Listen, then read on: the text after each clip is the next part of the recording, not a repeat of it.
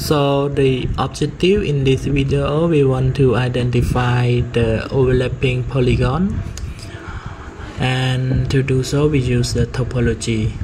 So the first step, we need to go to a catalog here, and then we go to create a new database file. So I create in this folder, so I right click on it and choose new, and then file geodatabase.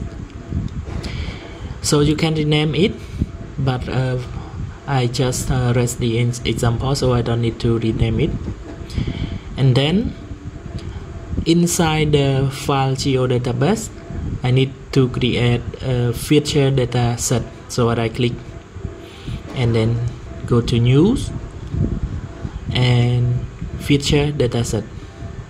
So here is the name of your feature dataset. So I just test, just put the name like that and click next. Choose your coordinate system. In Cambodia we use the zone 48, and next, just next and finish. So inside the file GDO database, we have dataset, feature dataset. So the polygon that we want to check the overlapping or gap, we need to import into this dataset. So I right click and choose import, and here feature class, and then I need to import the feature class inside the feature dataset. So the file that I want to check is here. I can click here, or you can drag it and drop it like that. So just put it as default, and here is the name that we need to rename it. So I rename it is, sorry, give the name test1, and then just click OK. So just move for a moment. So right now we have the file geodatabase and feature dataset and feature class or serval inside this one. Or you can see here the left one, we have two serval.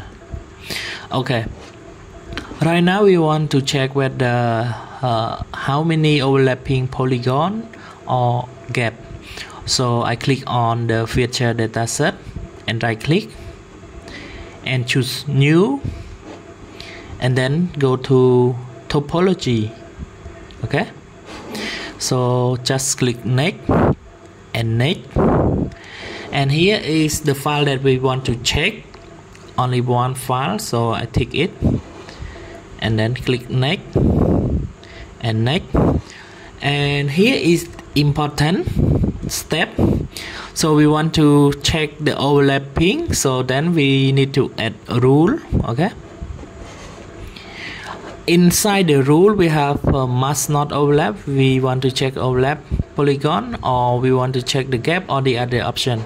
So in the example we want to check the overlap polygons, and I click OK and next and finish, and click yes to validate it. So we have a new file here, is called test topology, and then we drag it into the ArcMap. Okay, and choose yes.